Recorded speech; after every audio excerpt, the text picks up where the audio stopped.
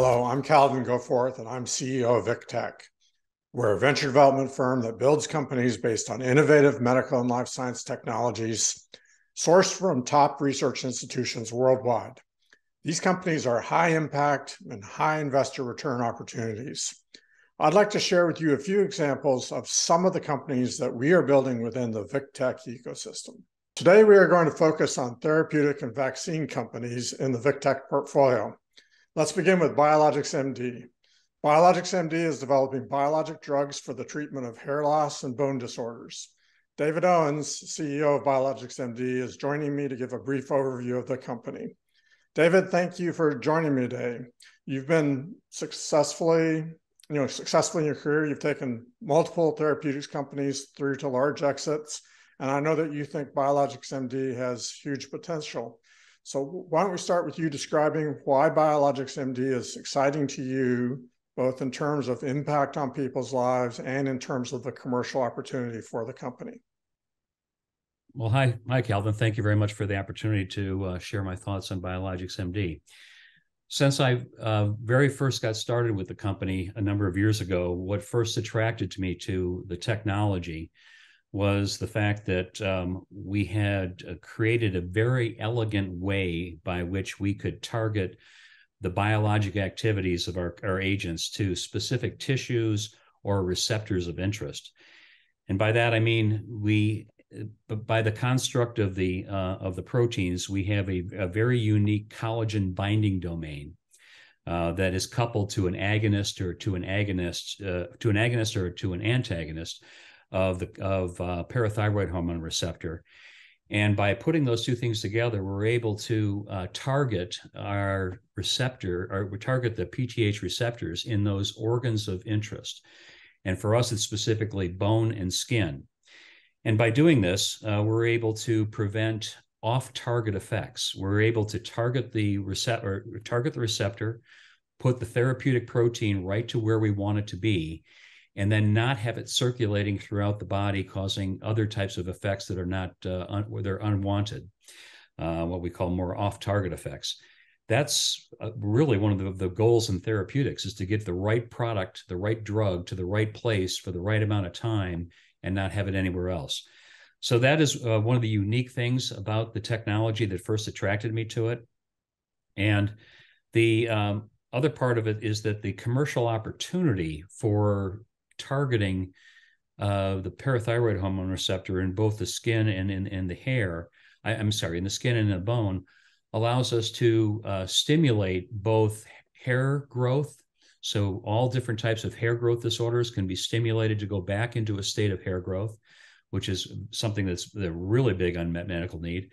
And then also for bone, we can restore bone, whether it's osteoporotic bone, bone fractures, or possibly even bone fusion, to cause growth of bone without having any untoward effects. So it's a very elegant technology that I think has a lot of very much big commercial appeal, and I'm very excited about it. Thanks, David. I know that the company, the technology has, several important applications, which you've alluded to, and each of those really is a large market opportunity. Maybe you could tell us, why did you choose alopecia areata as the company's lead indication? Well, we looked at when I got involved with the company, I brought in a couple of pharmaceutical experts and our heads of R&D at some of the larger companies that I had connections with, and we reviewed the data on all the preclinical data on all the applications that we had. And the company first started in osteoporosis, which is an attractive market. There has been a number of new innovations that have happened over the last several years, but it's a market that takes a lot of effort, time, and money to develop new agents for. When they got a look at the data that we had for hair loss, whether it was chemotherapy-induced hair loss or alopecia, or the alopecia areata model, they were intrigued by the fact that we were seeing such a profound effect. And because that area hasn't had much innovation, there hasn't been a lot of new agents or anything that have really brought much of a benefit to patients in that space. They thought it was something that we ought to take a careful look at, because it could probably be done much quicker for possibly less expense, and have a much bigger impact because there's very few products in the market. So that was one of the reasons why we pivoted, if you would, from more of the bone disorders into the alopecia market. And one of the other interesting things about it is that the regulatory pathway is pretty well described. There haven't, like I said, been a lot of new agents in that space. There just recently was a product approved for alopecia areata by Eli Lilly. And the pathway through the clinical development and also through the FDA is pretty clear. So it reduces a lot of risk that we may not have to take up with other type of indications we're looking for. Great. Thank you for explaining that. What do you see as the exit timeline and exit potential for investors in the company? I know you've seen some big dollar exits in your career. How does the Biologics MD opportunity compare? Well, well, thank you. Yeah, I've had a couple of really interesting good ones. As you know, I get involved at very early stages. I get involved when usually in the seed level, and then bring in venture money, institutional money, and then I've stayed with companies or I've departed from companies after that's happened. I've had two very interesting exits. One exit was for a company that we sold in phase 1B, proof of concept. When I first got involved with the company, we had raised $300,000. I got involved. We raised another $25 million, and my investors and myself put money into the company and an institutional raise, and we ended up selling it for $600 million. I mean, so we have a total raise of about $38 million with a return of $600 million. Another company I got involved with, a little smaller, and we just sold it this last year. We only raised $4 million in seed money, and we never even got institutional money. We were able to sell that for $200 million. I think Biologics MD is bigger than both of those, no question, because the markets are so big, and the novelty of the agent and the mechanism by which we work is so unique, and I think so commercially appealing and scientifically appealing, that if we're able to raise the institutional capital to get us into human proof of concept studies for alopecia areata, I see this being well north of $600 million, maybe hopefully as close as $1 billion. And the timing for that would be, we're right now raising our first institutional round. All the money so far has been primarily from economic development groups, from non-dilutive sources such as the Department of Defense, and also from early stage investors. But we're looking to try and raise $20 million in the next 6 to 12 months. And after we have that raise in, we think that the timing to do all the clinical development that we need to for first human proof of concept studies is about a 3-year time window. So having an institutional raise, when that's completed, we're looking at about a 3 to 4 year time frame in which we think we could have an exit. And we've already had discussions with some of the potential acquirers. So they know about what we're doing, and they have point blank told us that if you can prove this in humans, we'll be very interested. So that's where our mission is. That's where we're hopeful. And with all good luck and success, I think we can achieve it.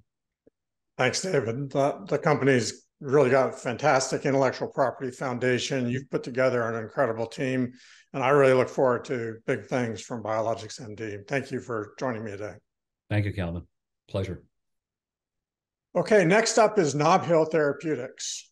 Nob Hill is creating more effective inhalation therapies to address lower respiratory tract infections and diseases. The company has a novel dry powder nebulizer technology that ensures reproducible drug delivery into the deep lung, no matter the lung function of the patient. Paul Atkins is the executive chairman of Nob Hill, and he's going to tell us more. Hi, Paul. Thank you for joining me today. You're a veteran in the inhaled therapeutic space. What attracted you to join Nob Hill as its executive chairman? Yeah, good morning, Calvin, and thanks for the opportunity to talk about Nob Hill. I'm excited about the opportunity that Nob Hill brings, because it really, I think the technology allows us to think about changing the paradigm of how we get drugs to the lung. I was totally unaware of the company just over a year ago. I was excited when I heard that somebody who I'd known for many years, Dr. Hugh Smythe, a professor at the University of Texas, previously at the University of Mexico, was involved. And so, yeah, when I found out that he was involved, Hugh and I worked together many years ago. And so basically, I think the technology is fundamentally sound. And we're in a position where we can basically think about giving much better or much higher doses of drug to the lung in a very efficient manner. Um, Not only, as you know, not only am I chairman, but I'm also an investor in the company. So that's my level of excitement about taking this technology forward. Yes, that's always a great indication of the management team's level of engagement. So tell us about the business strategy for the company. Yeah, so basically the technology, there's sort of two foci, if you will. The first is that the technology we believe could be a platform. So what do I mean by that? Basically, it's a platform that could deliver many drugs to the lung in different diseases. And so we have really, without marketing the company, we've been approached by now. I keep saying, I have said a handful, but actually it's more than a handful now. It's almost up to, I think 2 handfuls. So we're talking to 8, 9 companies about the opportunity to deliver their drugs. So that's sort of the platform technology piece of it.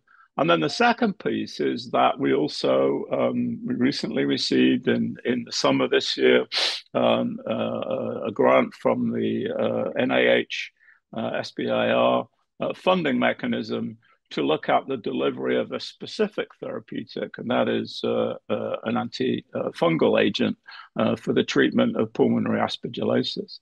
And the interesting thing about that, and sometimes things go in your favor. Just recently, the World Health Organization identified a number. I think it was the top 10 fungal diseases. And it turns out that aspergillosis, invasive aspergillosis, is actually number 4. So there's a lot of interest in looking at some of these diseases which heretofore have not really had much attention. We can bring the opportunity to treat those diseases by using the dry nerve in conjunction with a therapeutic that we've identified called amphotericin B. So we're very, very well positioned not only to develop the platform, but also to develop the if you like, the combination product of the platform plus an inhaled antifungal. Very good. How big of an opportunity do you think that Nob Hill has, both in terms of human impact and in terms of the market opportunity? I think to quantify that, it really depends a little bit on how you slice the onion. I mean, the inhaled market today is 18 billion, 17, $18 billion.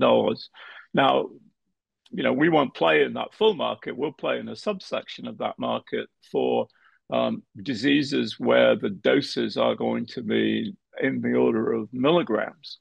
But having said that, you can think about not just inhaled antifungals, but you can think about inhaled anti-cancer, you can think about inhaled antivirals.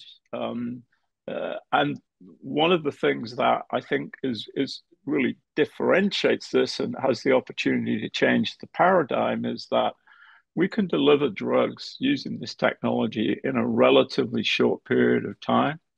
So not only is it going to allow drugs to be delivered to the lung efficiently, but it's also going to improve the lives of patients, not just because we're treating their disease, but because they can actually take these drugs in a few minutes, as opposed to more conventional liquid nebulizers, which may, in some cases require 15, 20 minutes, 2 or 3 times a day. So I think the benefit is there in terms of providing an armamentarium of drugs and then to treat lung diseases. And then also for the patients, it's going to be much, much better for the patients to use a device, the dry neb, than a conventional nebulizer. Thanks, Paul.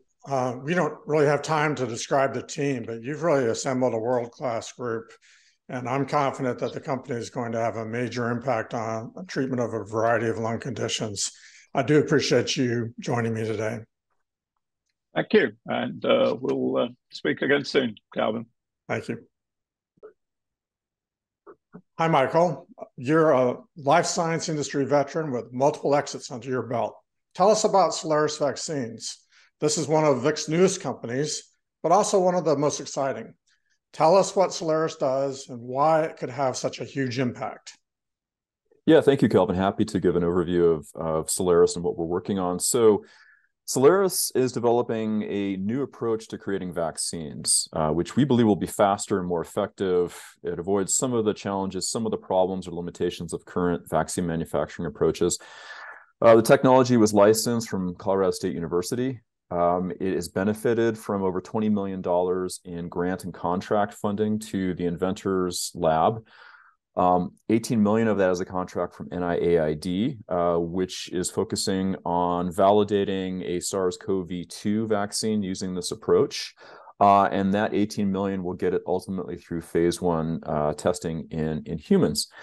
But let me back up for a second. So what are the unmet needs in the vaccine space? So there are many different pathogens. And when I say pathogens, I mean viruses, bacteria, parasites, fungal infections that either do not have any vaccine available, and some notable examples of that are HIV and Zika, malaria, leishmania. But there's also a whole list of infectious diseases which have vaccines that are suboptimal. I mean, let's talk about the flu vaccine.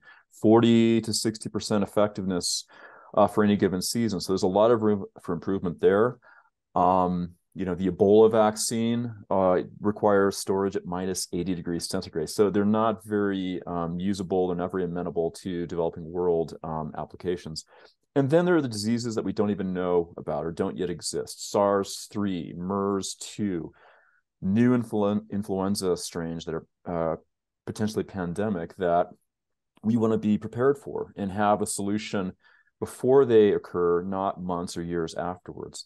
So the premise or the approach to the SolaVax technology, and that's the name of the technology, is that we use a combination of a photosensitizer, which in this case is vitamin B2, so non-toxic, and exposure to UV light. And the combination of those two disrupt the genetic material of the infectious disease.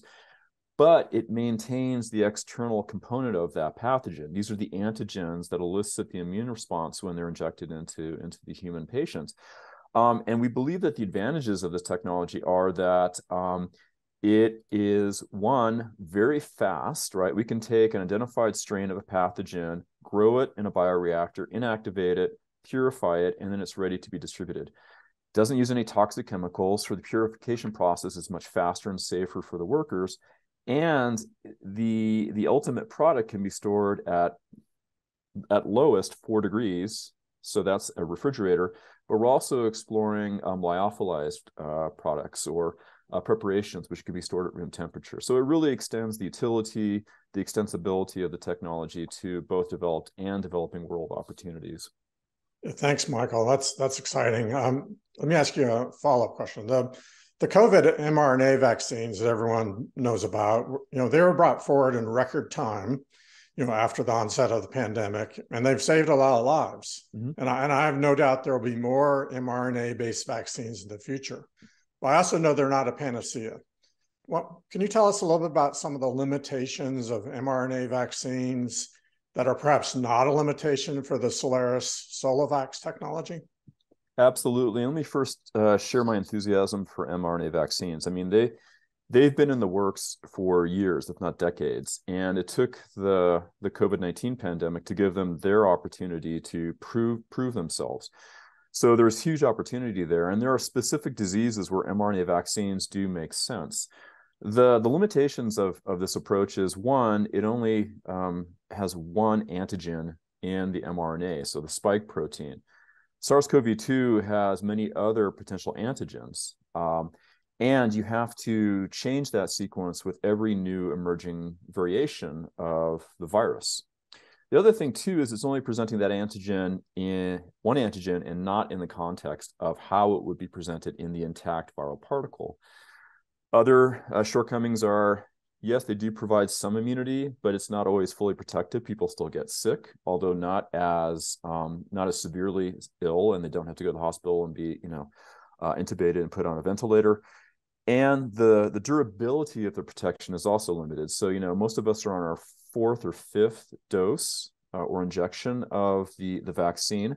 And we don't know what the long-term health implications will be for getting multiple doses of these mRNA vaccines. They contain some chemicals which we don't have a lot of experience with in humans. So that remains to be seen. So our approach, some of the advantages of the Solavax approach are that we're presenting all the antigens on that infectious particle, or that pathogen, excuse me. However, it's been inactivated, so it won't cause disease. And they're in the environment, the conformation, the context as the normal wild type pathogen would be. So the immune response to that is much more authentic, we believe much more durable, and enhanced because of that, compared to not only mRNA vaccines, but other approaches to vaccine manufacturing, such as disrupted, inactivated vaccines, attenuated vaccines, et cetera. Yeah, thanks, Michael. That's a great description. Last question. How do you foresee the Solaris company growth path and timeline? Yeah, absolutely. So as I mentioned earlier, we are very fortunate that there's been significant commitments by the federal government, specifically NIH, NIAID, to further validate this technology for SARS-CoV-2. The company, that funding is going to CSU. The company is pursuing funding for other applications. And what we want to do is really demonstrate that this is a true vaccine manufacturing platform. So proof of concept data for 1 or 2 viruses, proof of concept data for 1 or 2 bacteria, a parasite, maybe even a fungal pathogen. So we are in the process of securing funding from non-dilutive sources such as NIH and DoD-related opportunities. Obviously, you know that there's a huge commitment to find faster, better vaccine manufacturing approaches, and this definitely falls within that category. As an investment opportunity, what I want to highlight here is that there is already a lot of data in place and a lot of unmet need. And so with some modest investments, we can really move this closer toward an exit opportunity, which would most likely be acquisition by a large vaccine company that is looking for novel, improved approaches to vaccine development. Very good. Thank you, Michael. I personally think Solaris has a big future ahead of it, and I'm really excited to see where it goes. Agreed. Thank you for the opportunity to share the story. Those are examples of the sort of high-impact companies being built by VIC. Part 2 of this video series will look at some of our breakthrough medical device companies.